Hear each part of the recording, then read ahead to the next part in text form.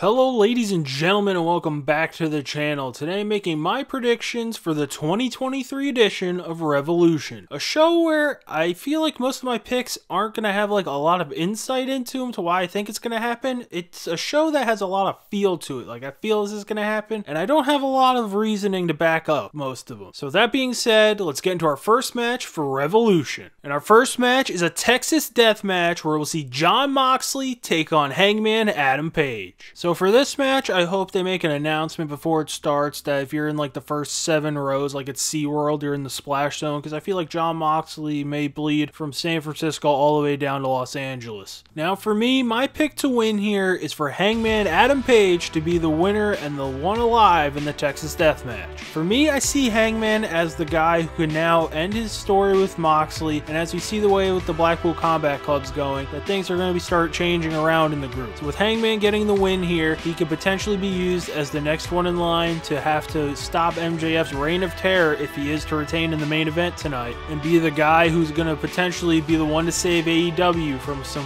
bad things happening in the future. So now on to match number 2. And match number 2 is a 4-way tag team match for the AEW World Tag Team Championships, where we'll see the Guns put their titles on the line against the Acclaim, Jay Lethal and Jeff Jarrett, and Orange Cassidy and Danhausen. So this is one of the matches where I don't really have like some great insight into. I just have a feeling, and I feel like the Guns are going to retain the tag team titles. Like we all thought that FTR was going to be in this, and then they would take the titles from the Guns since they ran them off the last time, the last match they had. But with that not happening, I guess the Guns just keep the tag team titles, and I don't know what happens to the rest of the actual tag teams in this match. But for the Guns, as I was just talking about, as I was sitting here talking, I just thought about it. I guess Chuck Taylor and Trent Barreto be the next tag team to take them on, since they took them out and they couldn't be in the Battle Royal on Wednesday night. So I think the Guns will be retaining the tag team titles and will be having a match against Trent and Chuck in the near future. So now on to our next match, and that'll be a no-holds-barred match where we'll see Christian Cage take on Jungle Boy Jack Perry. So with a mission statement by both men in this match being that they're gonna go win a singles title and end the other one, I just have a weird feeling about this, because like if Jungle Boy wins, okay, we know like he's going for a singles title, that's the goal, but I don't see a singles title where he would win right now, where it would kind of make sense. Like the All-Atlantic title, him and Orange Cassidy, like I don't feel like that'd be a thing. The TNT title picture seems a little crowded right now, so I don't see where he'd fit in. And maybe he'd get like a special TV match against MJF for the world title, but I don't think he'd win that either. And I honestly don't think Christian's getting anywhere near a singles title. I hate to be the bearer of bad news to him. But my pick to win this match is for Jungle Boy Jack Perry to defeat Christian and maybe get some help.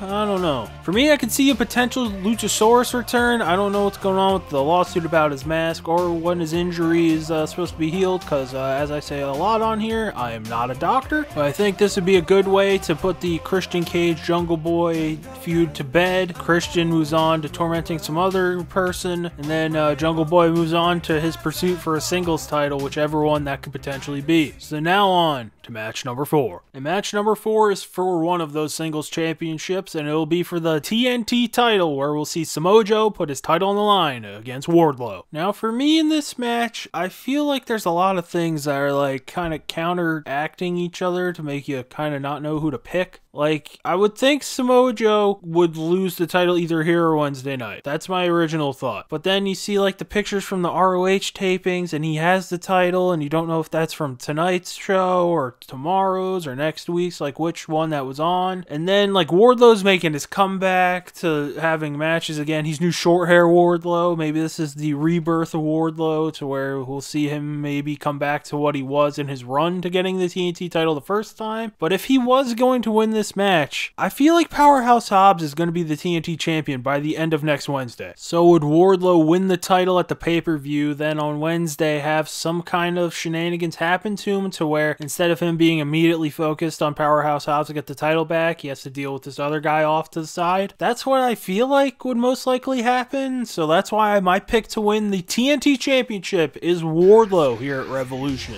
I just think this is going to be kind of a rebirth of Wardlow, to where he wins this title and then something happens on Wednesday in the match against Hobbs, to where Hobbs is going to take the title off of Wardlow, and then we'll see what happens from there. But that's just what I'm thinking for Wardlow will be happening here at Revolution. So now on to our next match. And this will be a singles match where the Jericho Appreciation Society is banned from ringside, where we'll see Ricky Starks take on Chris Jericho. For me, Ricky Starks needs to win this, and I believe he will win this match, so that's why he's my pick here. I just feel like this Jericho rivalry needs to end. We don't need the Harry Potter series or War and Peace highs, Chris Jericho rivalries anymore. And if Ricky Starks get the win here, maybe this will get put to bed and Ricky Starks can start his path to coming up to being the #1 contender again, to where he gets another crack at MJF maybe by the end of the year, to where maybe he's the guy to dethrone the devil if he's going to leave the company, allegedly. So now on to match number 6 of the evening. And this will be a 3-way for the AEW Women's Championship, where Jamie Hayter will be putting her title on the line against Saraya and Ruby Soho. I feel like to keep the story that they currently have going in the women's division, what feels like it's going to be Originals versus the Outsiders in a Blood and Guts match, I think Jamie Hayter should retain the title, and she's my pick here. I could see a slight possibility of Ruby Soho winning, and then it becomes a